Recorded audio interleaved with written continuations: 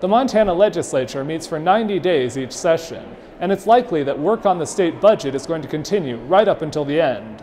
Sometimes the debate can be a little heated, but I believe the system is working.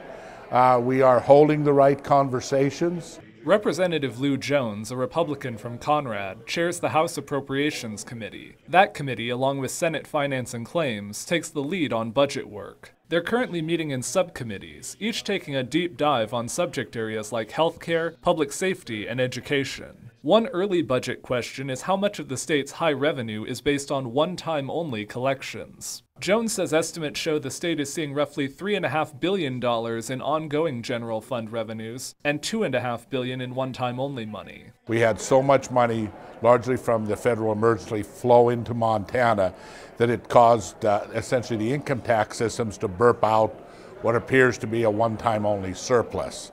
So we're going to be very cautionary with those dollars, right?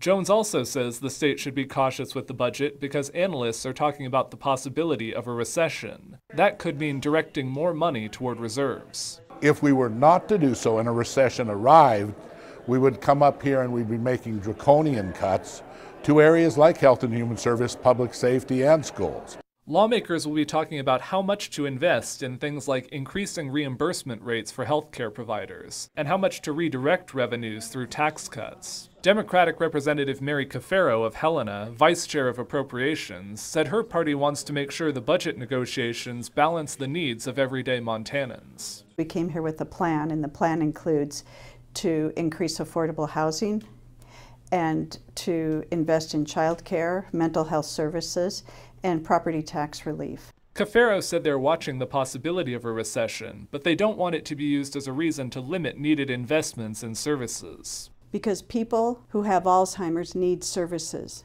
Children who are dependent on oxygen, they need services. That's the priority, not tax breaks for people who don't need them.